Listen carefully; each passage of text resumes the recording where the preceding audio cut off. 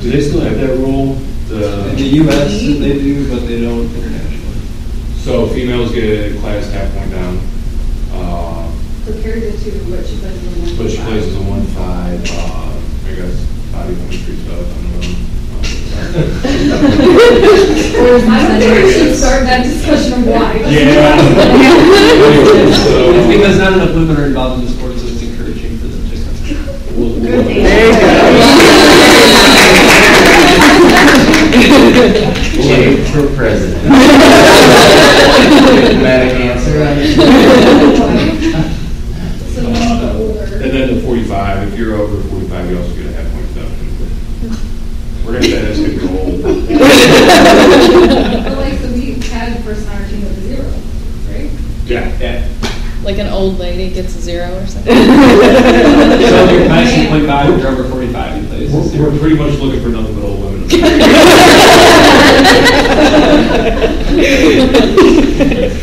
I did learn this rule this summer. If you are, say, you're a 0.5 player, it's a female, and over 45, you get like 1 point worth of deductions, but you're 0.5, so you can't go negative. So you can't have an extra half a point. Gotcha. Did you guys say how they classify you? Yes. I explained that earlier. So can you explain the rules? Because I got a really good idea of like what gameplay looks like, but not. It's how it a works. lot like basketball. You inbound the ball just like basketball. You got 10 seconds to get the ball in. Somebody touched it. Once somebody's touched the ball, you got 12 seconds to get the ball forward, and 40 seconds all the way. It's all kept on a shot clock just like basketball. The sport, I've kind of have paid attention to that, but it was originally intended because a lot of us didn't have enough function to play basketball against some of these guys that would come in and send a toe or something like that, you know? So they made quad rugby. Sorry. Not that there's anything wrong with that. They just have more hand function. Yeah, they would smear us.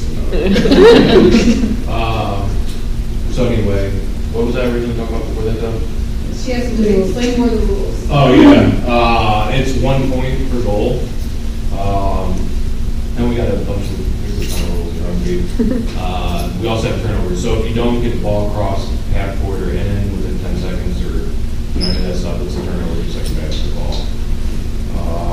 We got 12 seconds to get over the half court line. Yeah. From whenever the ball comes in. And then you have a 40-second score clock. But if you violate any of those, it's a turnover. It's fast. You get 4 timeouts per game. So if you're close to that 12 seconds without getting over half, if you're close to not scoring within 40, you can use a timeout. And that'll buy you more time. You get 2 bench timeouts too. There's 2 bench timeouts as well. But yeah, other than that, there's a lot of smaller rules, but the gist of it is get the ball in, get over half, score full contact, can't hit somebody behind the axle of the wheelchair. So, like in our rugby chair here,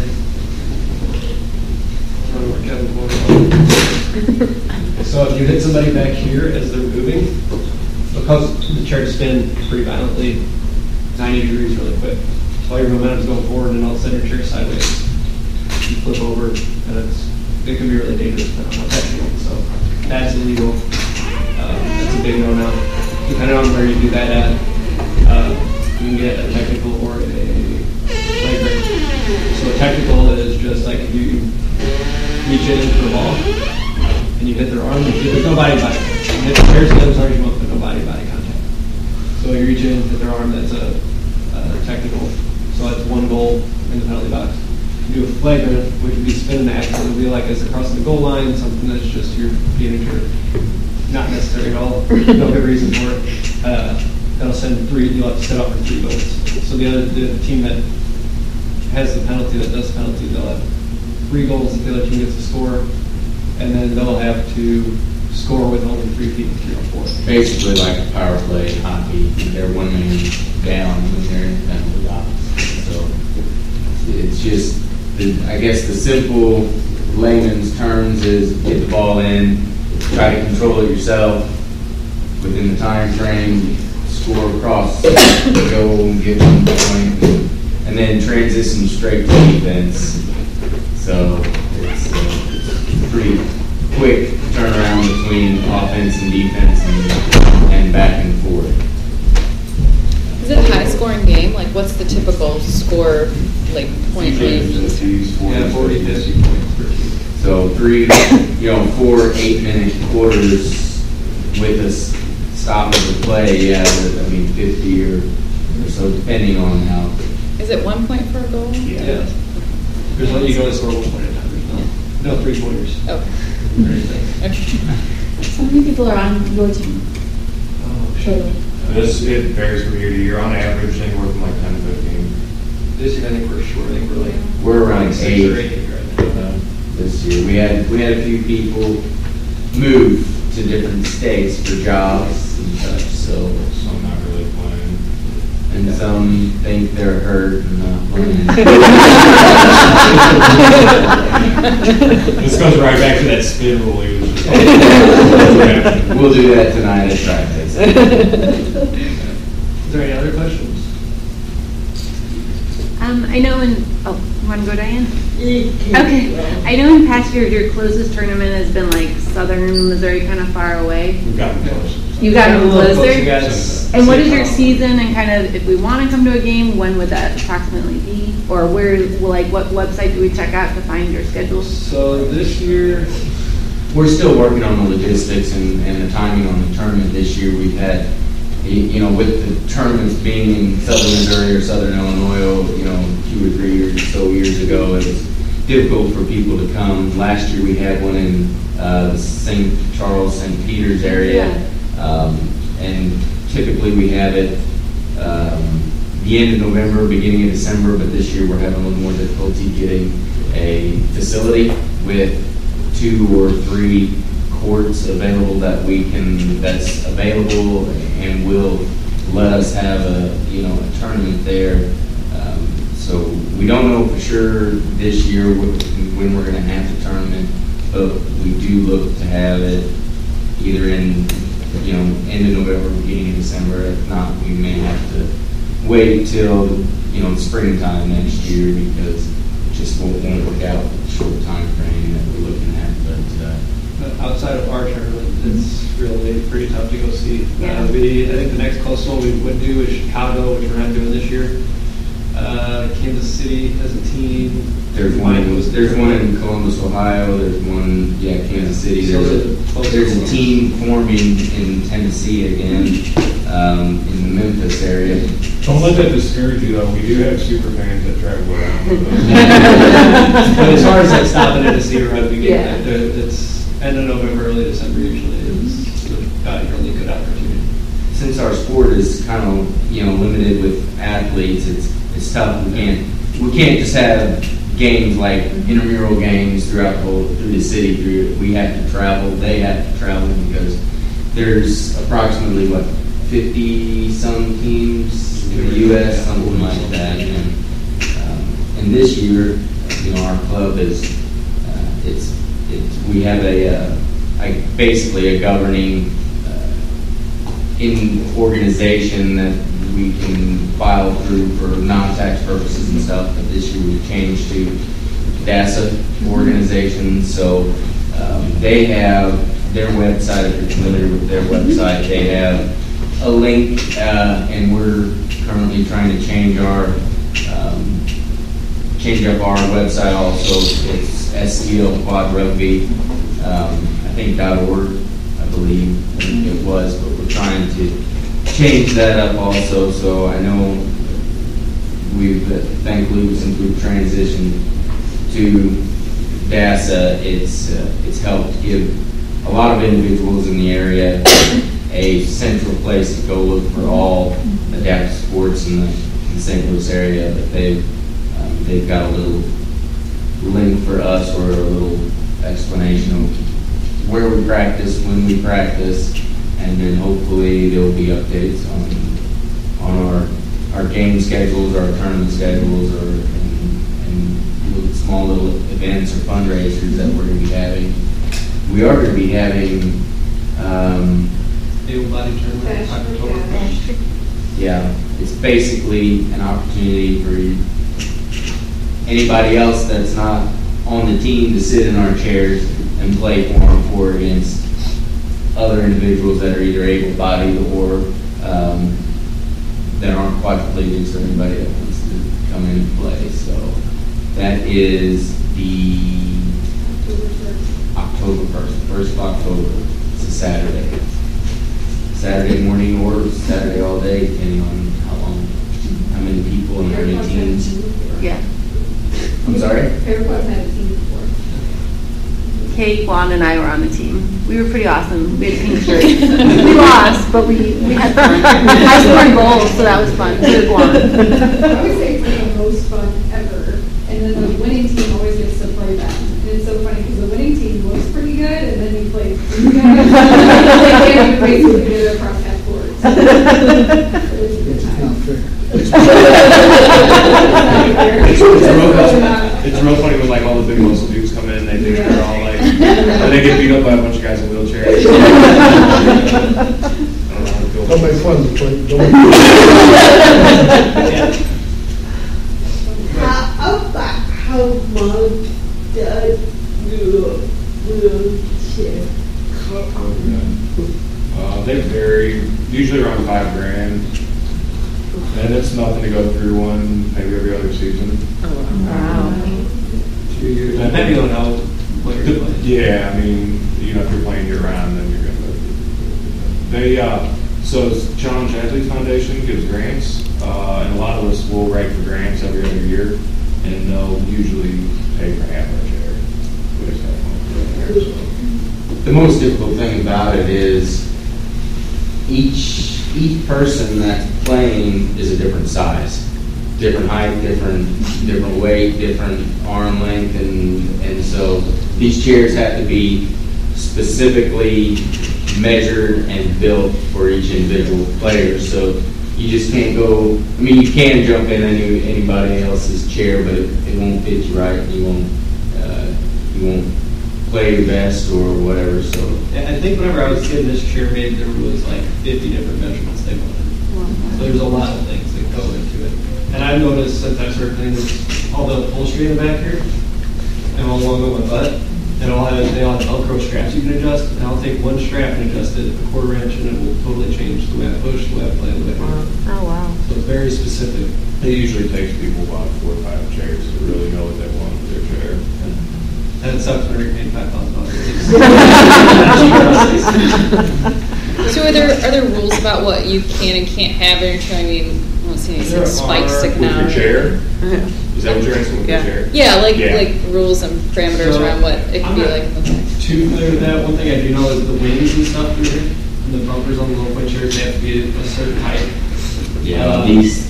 They have to be below, so. There's a ton of things. But there's really only two good companies building these chairs, and they're so familiar with all those rules, and they stay on top of it. So usually, if we're trying to do something that we're not allowed to do, It's basically a way to standardize each team to make sure none of the other teams are doing something illegal with their chairs that maybe will give them a mechanical advantage or something like that. I think before they had those rules, you would get people with wings that came up like here, right? Wasn't that going on? There's like a little tool that every tournament they go to, and the refs have this little tool, and it basically measures angles and heights on their chairs, and make sure that other big things, the bar on the back of their chair has to have enough padding on the back of it. That's usually the things that they look for. yeah, I mean, even at USA tryouts, they check your chairs before you're able to try it out. Too, so I mean, it's pretty serious about it. So we were supposed to get in our chairs. Yeah. Does anybody want to take our place? Anybody like to try it out themselves? I know she does. I thought that might be a good idea. No, but you guys, yeah. I like the offense ones that are bigger for your like hips, because I've tried to get into the Layton's chair before, and that hurts. That hurts. Mine's not very high on your hips either. Okay, I will if anybody else You want will. to try it out? Is that okay? Yeah. Or you guys start. Is there any other questions also? I mean, In the video, it said there was originally a different name for it. How did it come to be called wheelchair rugby? It was originally called Vert Ball, and they just didn't market it that way. Stick your name on it. So how did it become rugby? Well, I don't know about that. Mr. Politically Correct over here. I can't say for sure, this is more my guess, but I think it just combines a lot of the same sports. So there's the full contact aspect of it. But it's just kind of a combination of different sports, and that's as close as we could get to something to compare it to. And it's really, people, you say you play wheelchair rugby, they're like, oh, I've seen that on TV, like I've seen able body rugby. It's like, well, it's different. It's really quite a bit But different. it's still a full contact sport. I mean, Exactly. basically in rugby, they have the ball in their hand and they're running towards the score, and if they get tackled and they don't score or turn it over, they're all hitting each other back and forth, non-stop until one of them goes across the goal line. So I like your theory on this. I like that. I think that's it. So you want to get in the chair, or you want to watch me do it? No, I will if other people. Okay. Oh, but I do have one more question. So we Okay. have a lot of participants who may not find out about it, like through the Rehab Institute, or like they may have never met Mike, and Mike goes out and promotes it. If we have someone who might want to try it, like who do we connect them with? Lindsay, or can they talk to like one of you if they're not ready to come to a practice? Because Lindsay's busy. or Lindsay's Megan Morgan now. Through DASA. Yeah. If you, I mean, I think thankfully with the DASA website, the DASA individuals, they have somebody at their office, throughout the workday, and Lindsay. We've been trying our hardest the last few years to recruit or find individuals, and it just doesn't have to be individuals with spinal cord injuries. It is, any individual with 3 out of 4 limbs. yeah. If you know what, if you think it might work, it's always worth just trying to throw them our way.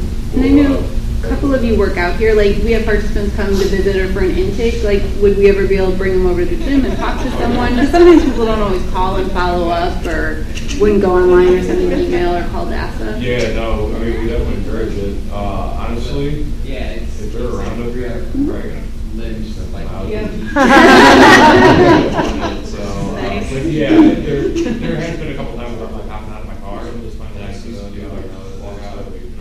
Is there an age, like, could youth do it? Like, when I go to a youth group, I know a lot of youth are only here on Saturdays, and there are probably some youth that would like to try it. Do you have to be 18 and older? No. No? I Okay. think I met a kid that started playing when he was 13. Okay. So The most dominant player in the world, really bad for Australia, he started at like 14. Nice. So any age you can, as soon as you can, sooner the better. Yeah. I got a question. How you think it enhanced your life? I mean, what changes have you made not playing with them? It's changed everything for me, man. Like, I got around other people in chairs. I started seeing things that they were doing that I wasn't doing yet. I learned a lot of things from them. They were taking me a lot of times to screw up, to figure out, you know what I mean? On top of that, just overall health, I mean, so much easier to get around and do everything in life, when you're fit. That's exactly what I was going to say. I mean, having a high level injury, you can, no offense to therapists or anything, they give us the initial tools on how to function on how to get around the day-to-day activities with what kind of function we have. But then when I started coming to rugby and watch him with the same level of function, I'm like, okay, if he can do it, I can do it. And it just gives you more dedication or more drive to be able to understanding, like, okay, if they can do it, I can do it. And how did he do it? I asked him.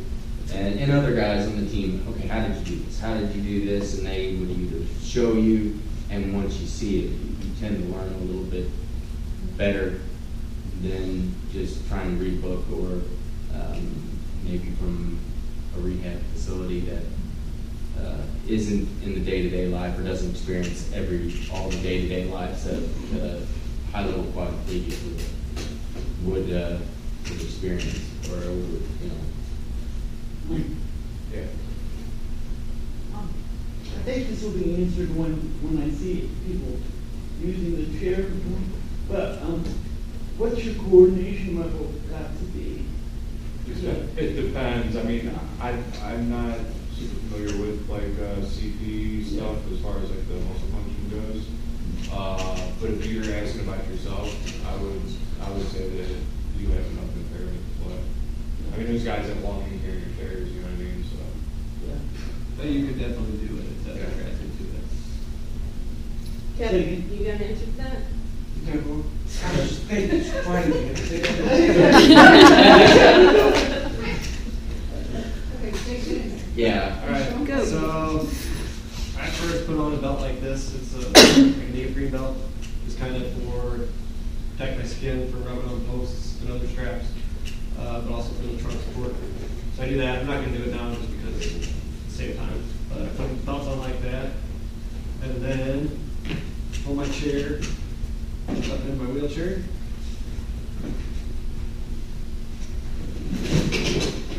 Do it just like that. Put my feet in here. And then there's a click strap for your waist. So it's to go around my waist. they're just like snowboard binders.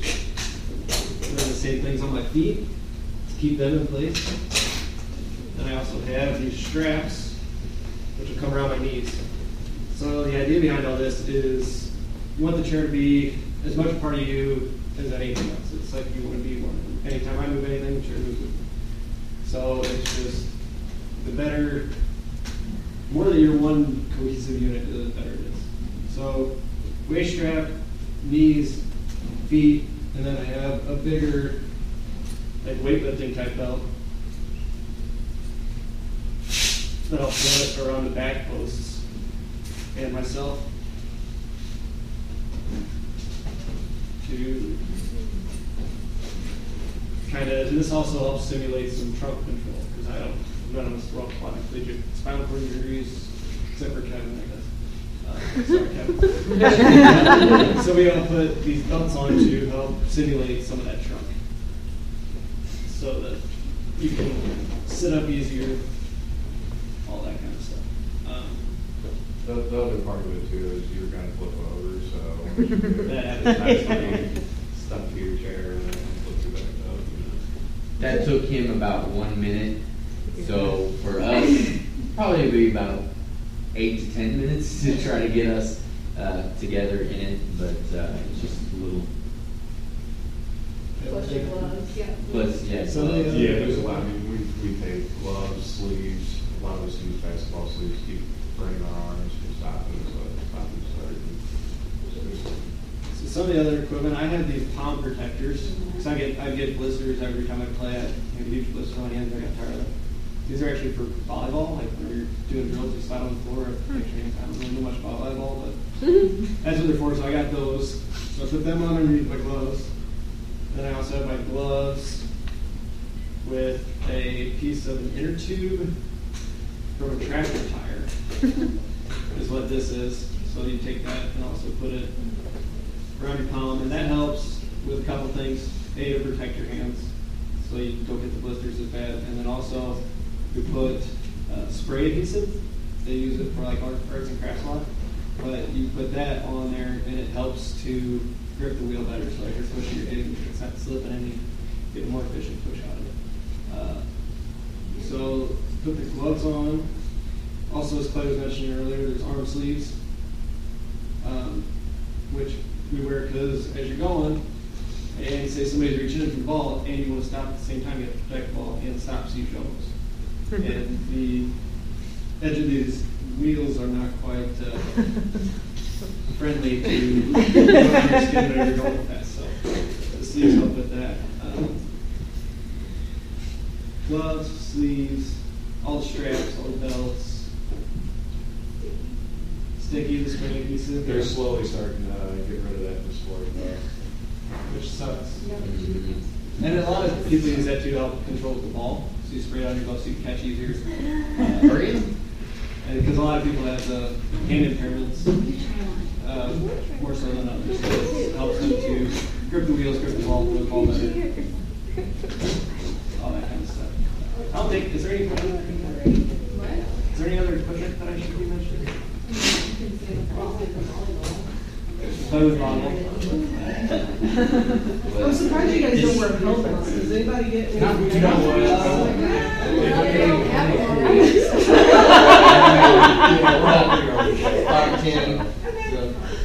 in. Not too bad, they made us wear a helmet now. I've seen one guy wear a helmet because he got spun in the goal line, ended up hitting his head into the concrete wall behind the goal line, got a really serious concussion, and I don't know what else, but he's been playing like 2 years because of it. So the next tournament he played at, he I think I've seen one time, one of our players did tap his head as he fell and hit it on the court. But he wasn't really bad. And then one time in practice, someone didn't stop after they scored a goal and ran into the wall. And then I popped up under the chair and hit their head on the wall. One or both, either. yeah, injuries do happen. You can try But it's it. not Yeah. much the same. Exactly. It's not very much what they put a lot more time in. It is. Yeah. 2 or 3 times since I started playing, like held on to the wheel too long, got my finger caught, and there's a throw, and that makes you want to rip your hand off. Or have your hand down on the side of the wheels, and people will hit your hand. Especially though you're in a defensive chair doesn't mean you can't score goals.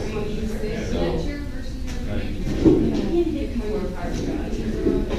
you can actually run at speed right now. One with the chair. Yeah. So there's the same. It's like the Yeah. He's more likely to pretty well get. tucked up into a ball. So that's to give you more stability. Feel like push quicker.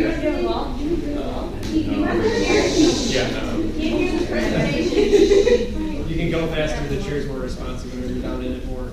Another thing is whenever I push these wheels, it's almost at my chest. My nature is down here. So that lets me be able to use my chest muscles more. So my bigger main as opposed to shoulders. The camera also, as you can see, comes down at like, I don't know, what angle camera do I have? this one is probably 12 or 14. Yeah. Well, or 12 degrees, that's 18 is kind of one of the most camber that is on there. Just keep us from flipping over as it they gets more stable. So as you get up to full speed, if you shake it harder really quickly, like there's people that'll get up on their backs just because they were going faster than they So you just be going and take it.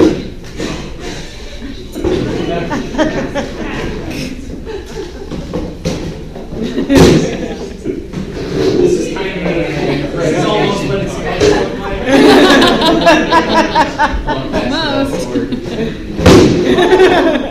That's what it sounds like. It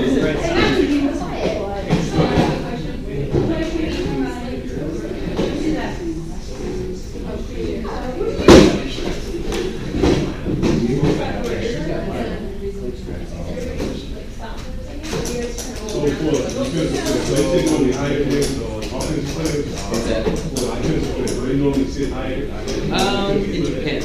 Depends on your height and your body composition, but most of the time the lower point individuals sit a little lower, just so we're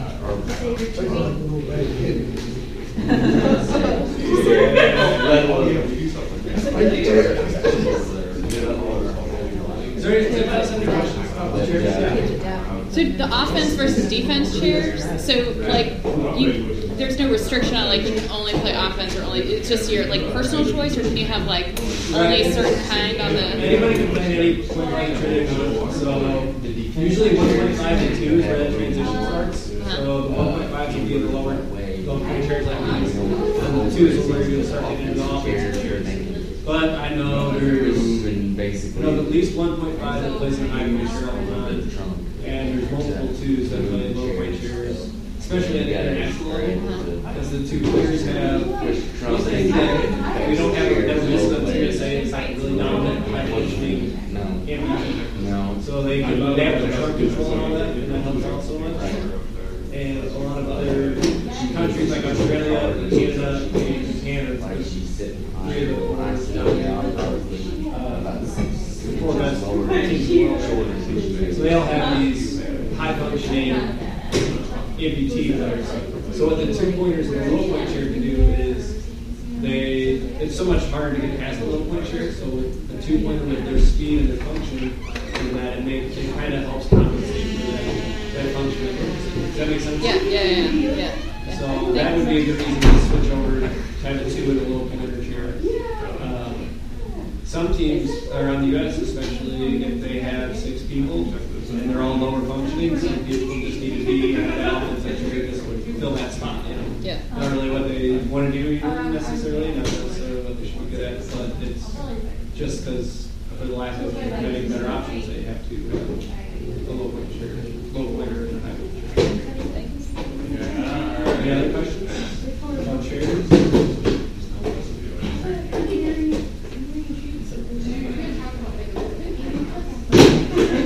Well, yeah, so all these tires are full bigger. So I guess the wheelchairs crash into each other and these nasty kickers, so their chair gets a lot of flats. So that happens. We have to call it equipment timeout. And tubes and tires are, we have to purchase a lot of them throughout the years. No, actually, talking if people are listening, they can't hear. So yeah, they a lot of times they'll look with a flat tire or whatever, and the axle in here, it's just you press the little button and top it off, and then you grab a new wheel. Everybody has at least one spare. A lot of people have 2. There's usually equipment managers for the team. For us, it's fathers of players. But yeah, you get to call it equipment timeout, and the refs kind of have to watch that because you could use that equipment timeout to kind of gain an advantage if you play right. If they're about to score, you call it equipment timeout, and the ref blows the whistle, they have to re-inbound the ball and give you another chance for a turnover. So the refs kind of have to watch it, but you call that equipment timeout. They run out with the wheel. They have 1 minute during the game to get everything done that they need to get done. So usually it's just a wheel, pop the wheel off, pop the wheel on. It takes 10 seconds usually. So. Most of the wheelchair wheels are they used to be the smaller size axles or the wheels that are real similar to just everyday wheelchair wheels with just guards on the front of them so they can be protected from the hits. And my wheels unfortunately get bent and the axles do, and I've busted a lot of spokes over the years from getting hit pretty hard. But the newer wheelchairs have bigger axles and stronger hubs, and so they're a little more durable. But these wheels can get bent pretty easily. This red plastic piece here was flat whenever I got it. Oh wow! Oh wow! It's cut it in pretty quickly. Like a car system too. Yeah, if you play right, you probably get a good tournament with it being actually flat. You're gonna have at least a couple of things in it. So. How much do you guys practice? So you practice for 3 hours, 2 nights a week. And then we'll typically, 6 or 7 tournaments in a year in a season. 7 or 8 At least, yeah.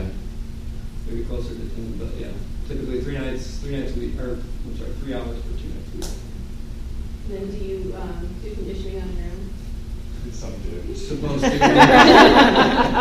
That's the idea. Yeah. A lot of us are pretty good at it, I think. And a lot of our players work out and at least lift weights on their own, or at least go on hit cycle rides or whatever. But yeah, we kind of do some conditioning in practice once in a while, especially now because Terry Morgan is in Rio. Chuck Melton's another team of ours. He's in Rio. A lot of people miss him. Just started the season, kind of getting back into it. So we started last week. We had 3 actual players, or 4 actual players show up. So in those kind of practices, it's good to kind of try and get some conditioning done then, because we can. If we can have a good 8 people playing, it's better to spend practice time than that, rather than conditioning. So. Supposed to condition on here.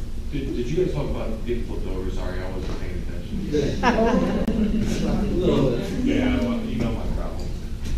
Did you guys talk about it flipping over? A little bit. So as I was saying, like with the equipment timeouts, it's the same kind of deal with your equipment. So you can, and that happens. It depends. It can happen 10 times in a game. It could not happen at all. But whenever you do get flipped over, which can happen just from hitting somebody head on, so really hard, to where you get top centered and come over forward. They can do the spin, the illegal spin that I was talking about. Or you can, like I said, you can just turn too fast and end up on the back. But whenever you do that, they get, I guess it's still a minute for the equipment timeout, for your equipment managers to come out and they flip you back up. And you restract your feet in if they fell out or whatever needs to be done. But that definitely, like I said, we've gone games without it happening to anybody, and then some games it's 10 times. So Tiffany asked earlier if we ever use stuff like that to our advantage, and the answer is yes. For instance, on USA, one of our calls was roly-poly, and if we were out of timeouts, one of the guys in full quarter would flip himself over. Against that timeout, that was the best. And typically you get subs in too, right? Yeah, you get, it's a good way to get subs in, stuff like that. Because then you can all say that situational. you're injured. What's that? Because then you can say you're injured. Yeah, something's wrong with the chair. We call equipment. I mean, look, my tracks magically loose. But then to go along with that, if you have like the same issue, like 2 or 3 times in a row, at the ref's discretion, they can be like, hey, get off the court. Yeah. So they get your stuff figured out.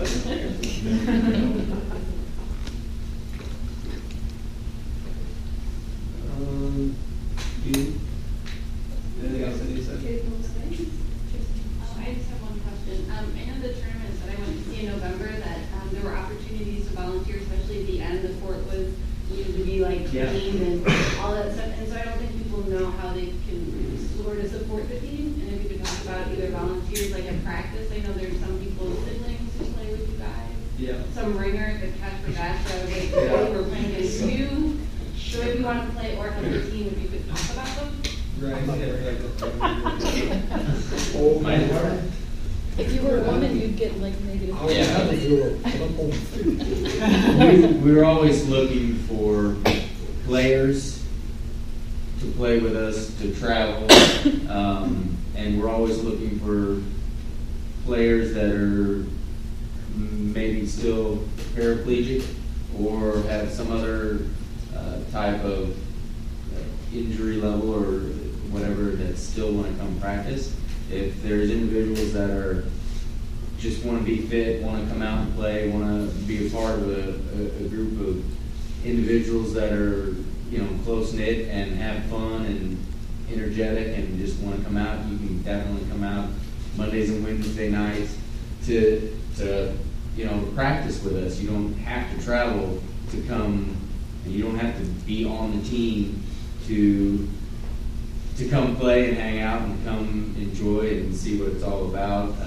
So first off, as players, next, like I was saying earlier, it takes Clay and I 10 minutes just to get in our chairs and get ready. But if we had volunteers or other individuals there that could help, hold our chairs or help put on arm sleeves and help us put on gloves and tape and such, it would go a lot faster. And then throughout the practice time, we have times where we have designed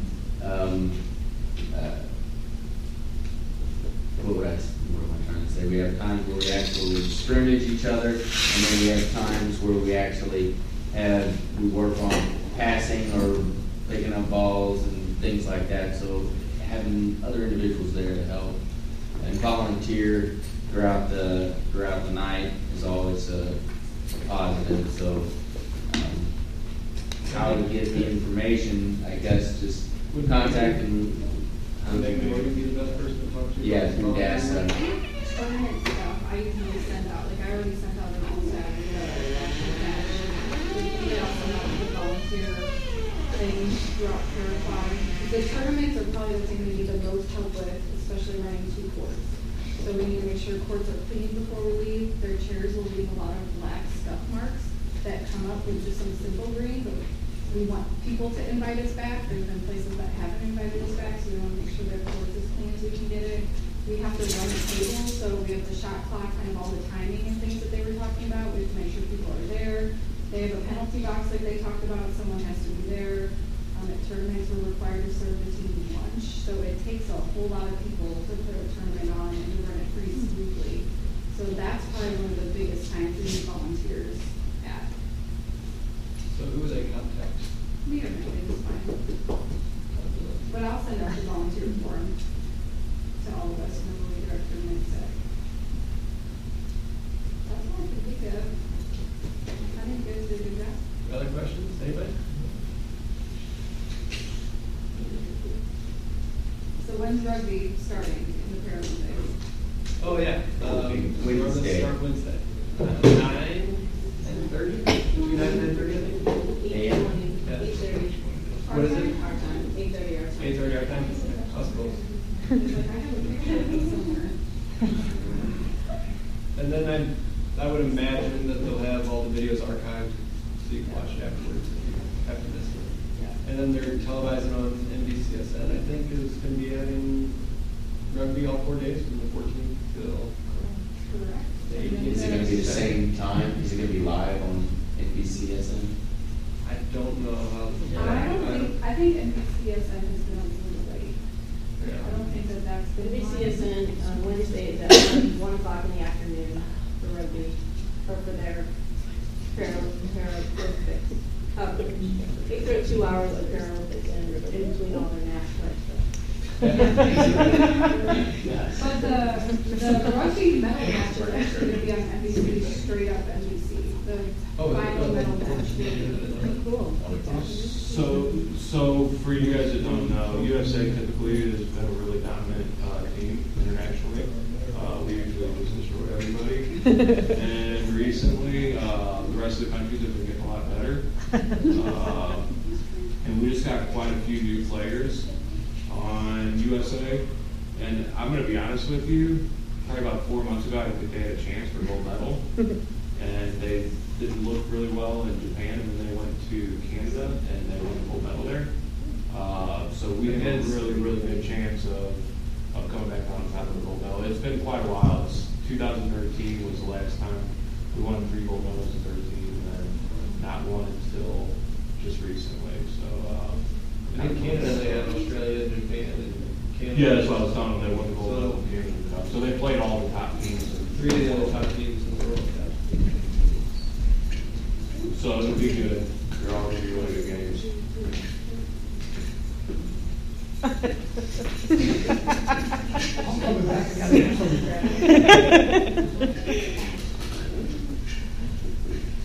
You guys got any more questions? Somebody's going to think of something to say. If you walk out that door right now. Yeah. Then you're going to have to refer back to me. Most answers to this sport. Thank you guys for coming. Yeah, Thank you.